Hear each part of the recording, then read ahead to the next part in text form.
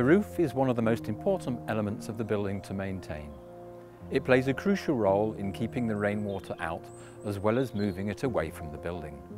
Your first step should be to examine the roof for signs of damage. After a storm is a good time to do this, but otherwise make sure you walk around the building at least twice a year to check the condition of the roof.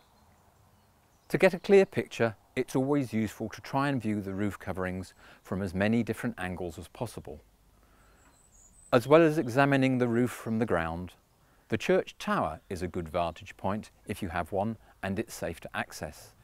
To get a closer look, you can also use a ladder, but again, only if it's safe to do so. Binoculars and high-resolution photographs can also be useful, and creating and marking up a roof plan can also be a helpful tool for noting down any problems. Whilst slate and tile are the most common roof coverings across the UK, that isn't to say each roof covering is the same. You'll spot regional differences in materials, fixings, use of weathering details, and how the roof meets other parts of the building. These details are important to the character of your building.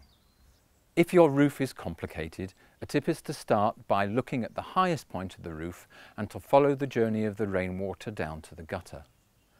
By repeating this as you move around the church, it will make sure that each roof slope has been covered. Starting at the top, follow the ridge line along to check its alignment and to make sure there aren't any missing, slipped or broken ridge tiles. Then do the same across the body of each roof slope in turn, checking for areas which may have slipped, damaged or missing slates or tiles. Sometimes you'll find clues of damage such as pieces of broken slate or tile in the gutter or on the floor of the churchyard. You may also find evidence of previous repairs where slates have been refixed using lead or copper wire tingles, although it should be noted that heavier stone slates should have been re-nailed or pegged. It's also worth trying to understand how the damage may have occurred and prevent it from happening again. Has debris fallen from above, or maybe the fixing holding the slate in place has failed? Make a note of any issues you find and make arrangements for the repairs to be carried out. Traditional metal roof coverings, typically lead, but also copper and more recently stainless steel and aluminium, may also have been used on your building. The metal sheets are usually laid over timber boards with gaps between to provide ventilation to prevent corrosion to the underside of the metal sheets. These are usually on the shallower roof pitches and can be difficult to inspect from the ground. Ideally, they require access onto or close to the roof. Look out for any issues such as holes or splits in the surfaces of the sheets, which may also allow water beneath. Lead can be repaired using welded patches, or proprietary adhesive tape is also available for temporary repairs.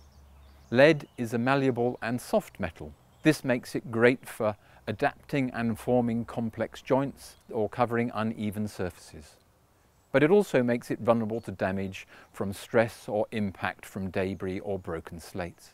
The jointing and junctions of metal sheets are also designed to accommodate seasonal movement in the roof as it expands and contracts. Similarly, lead flashings may also be used where the roof abuts the wall, such as upstands or parapets at the roof edge, or where the roof changes direction. These can present weak points for water to get into the building, so it's important to check that these are secure.